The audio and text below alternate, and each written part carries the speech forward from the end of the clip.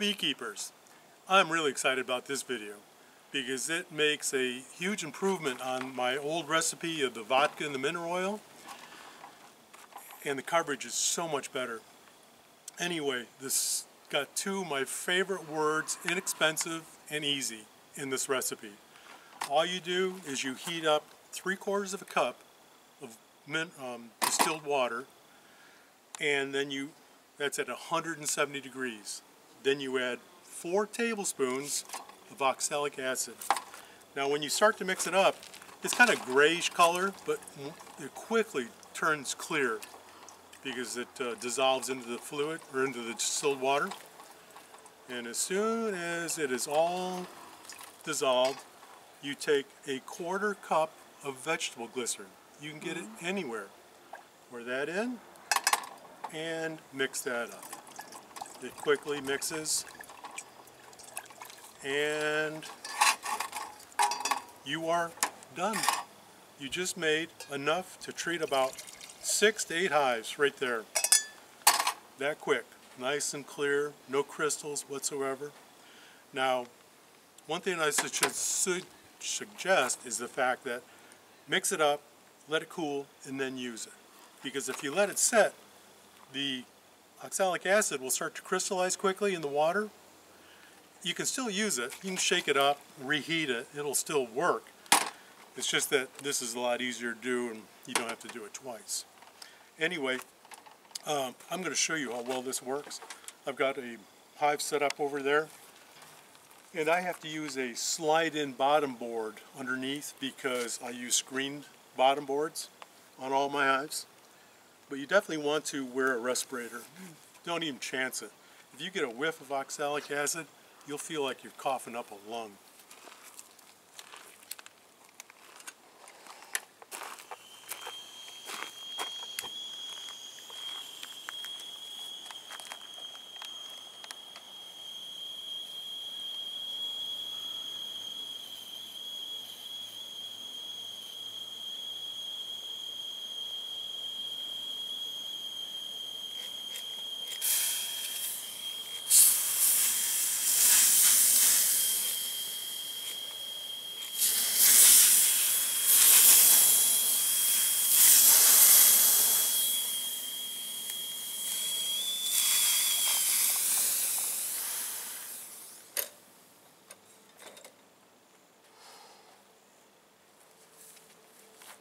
But you can see how well it fogs everything inside. And the mist just keeps lingering. It coats every square inch of the comb and the bees, so you know it's affecting the Varroa. The first time I did this, I had a huge mite drop. I stuck all the mites under the microscope, and there's nothing more satisfying than seeing the little Varroa on their back and their little legs twitching in the microscope. I love that. Anyway, that's the formula. Now, I have to admit that when I first did mine, I did not check the temperature of the fog when it came out. So after the fact, and when I did mine, I took 2 hives, and I mean I fogged them heavier than what you just saw. And then I went back into it 24 hours later, and I, inspected the bees, see if there's any dead bees on the bottom, on the entrance, and nothing. They were very active, and they didn't even seem like it bothered them one bit. So just for my own curiosity, I put a little ring on the end of this board to fit the nozzle of the fogger in, and then drilled it at 2, 4, 6 inches so I can put my temperature probe in. And what I found out is that at 2 inches, you're at about the low about 130 and the high at 190. Now 190 is where you're just pumping it. So literally you're spitting out heated fluid. At 4 inches, it's 120 at the low, 150 at the high, and at 6 inches it's 110 and 150. When I did mine, like I said, I didn't check the temperature, so I just stuck the nozzle in there and I just, loaded it up. But it had no effect on them. So, that's just a gauge, and what really worked in the hive seems not to have affected them whatsoever. Now, if you need parts for your Burgess fogger, I love the fogger. It's effective, especially with this new formula.